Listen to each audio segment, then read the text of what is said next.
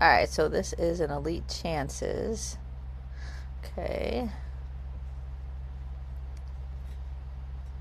Okay, so first off, if you could have let out a little bit more lateral would have given you a better line. If you could have taken one more step here, that way you could have driven this way towards this hoop. I've watched this already, so I know she has a hard time with this hoop. So I would have let out a little bit farther here and keep driving and looking to the outside of this obstacle until you know she's there. Okay. Because like you're coming out of here and you think she's got it, but she's coming out. She came out of the tunnel turning more towards you, and you both are parallel, and you just needed to stay open a little bit longer to get her to take that jump. Alright, so you get the jump, and then stand. You should just stand. Don't just stand there like pushing at her. Take a step. Soon as you feel like she's not going to take that jump, let me back up even a little bit more here. Well, let's just watch it again. Like here, you should have just been open a little bit more, facing the corner. And then once you feel like, okay, she's missing it, bring her back. And then you just stand there. Move your feet. Instead of moving your hand, step towards her. Because then you still have time to get this part. Alright, so here. Alright, so one.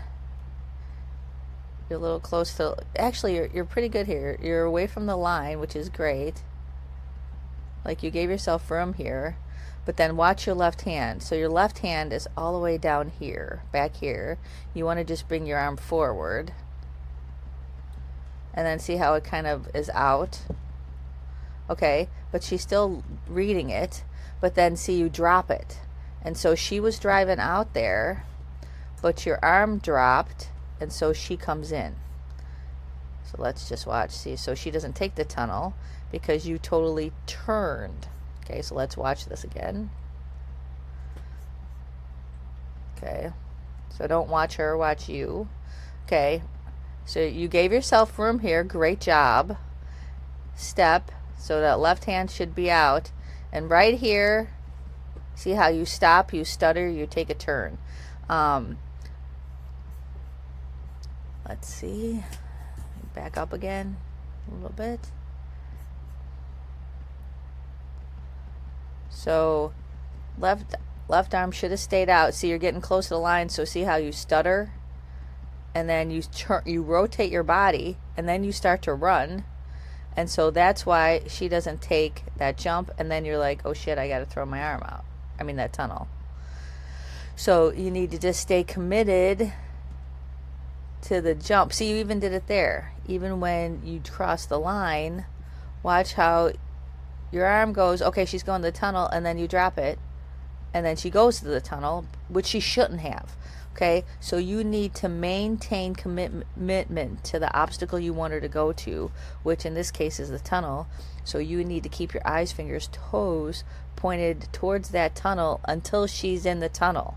Like, don't assume just because it's a tunnel that she should go to the tunnel and then you can peel off and leave.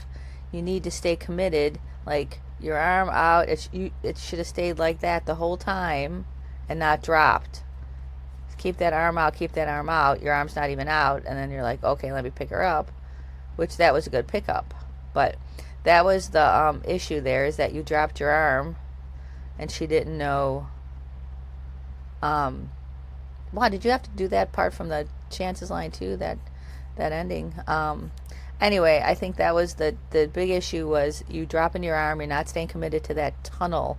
Keep that left arm, left eyes, fingers, toes pointed towards the outside of the tunnel. So make sure from now on, when you're sending your dogs to the tunnel, that you maintain commitment with the tunnel. And then unless you want to turn off the tunnel, then you drop your arm. If you want your dog to come out of the tunnel turning tight, then you drop your arm sooner.